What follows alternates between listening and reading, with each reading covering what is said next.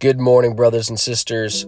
So yesterday I was listening to a video by Justin Peters, and he was speaking about how the chapters and verses in the Bible were not inspired. And obviously I'd have to agree with that because they were added in later.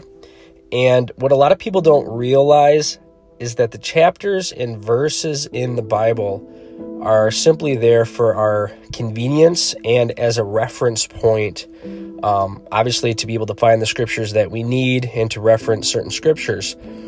The reason I'm bringing this topic up today is because it kind of jogged my memory and made me think about all the different ways that people are using chapter and verse to try to find some sort of numerology or meaning into things such as prophecy. And so if we think about all the different videos that have been made based on chapter and verse, whether it's John 3:16 or chapter 7 verse 17, those types of things where they look for actual meaning in the chapter and verse rather than the context of scripture, I think it completely deviates from the meaning and context of Scripture. Just try, reading a chapter all at once without looking at any headings or looking at any chapter and verses, and just read it as if it's one giant narrative. And Scripture really takes on a brand new meaning, and it really gives weight to the message that the authors of Scripture, through the inspiration of the Holy Spirit, were trying to communicate.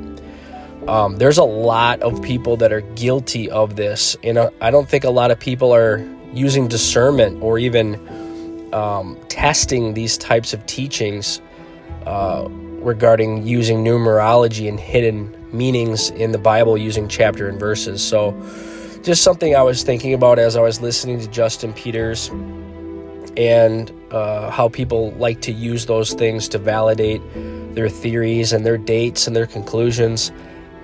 We have gone so far away from true biblical teaching, it's not even funny, and I think it's truly a sign of the times. We don't find a lot of true students of the Bible anymore, and it's really unfortunate. I think we can put a lot of the blame for the seminaries that are teaching upcoming pastors, and just simply people that check their mind at the door when they watch videos and don't really compare it with Scripture. I know it seems I'm being kind of negative, but it is something that is very important.